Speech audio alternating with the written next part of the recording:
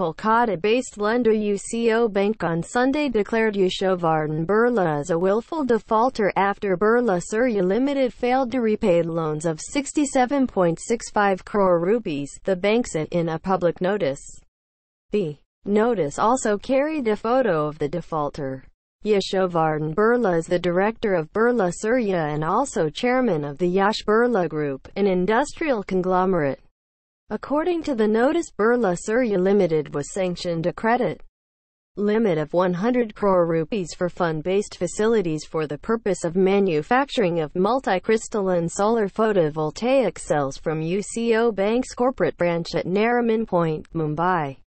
The present balance outstanding is 67.65 crore rupees plus unapplied interest from the date of turning into a non-performing asset (NPA), the 3rd of June 2013. Due to non-repayment of dues to the bank, the account was declared NPA on the 3rd of June 2013.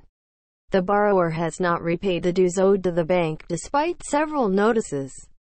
The borrower company and its directors, promoters, guarantors were declared as willful defaulters by the bank and their name reported to the credit information companies for public information, the UCO Bank said in its notice.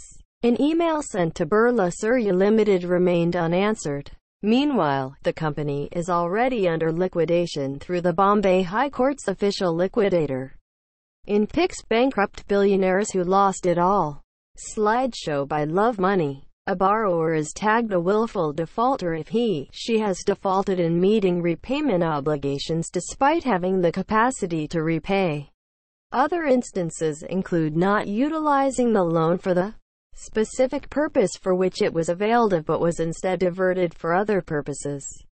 The Reserve Bank of India (RBI) has mandated banks to submit a list of suit-filed accounts and non-suit filed accounts of willful defaulters of 25 lakh rupees and above on a monthly or more frequent basis to credit information companies like CIBIL. However, identifying a willful default is not quite easy.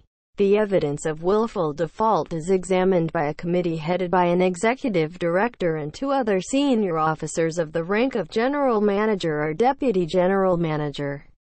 If the committee concludes that willful default has occurred, it issues a show cause notice to the borrower and calls for their submissions, and after considering their submissions, issues an order on willful default and the reasons.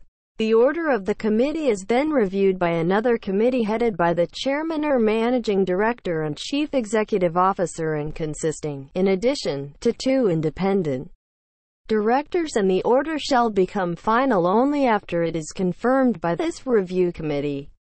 Also watch Bank fraud touches 71,500 crore rupees in 2018-19, RBI.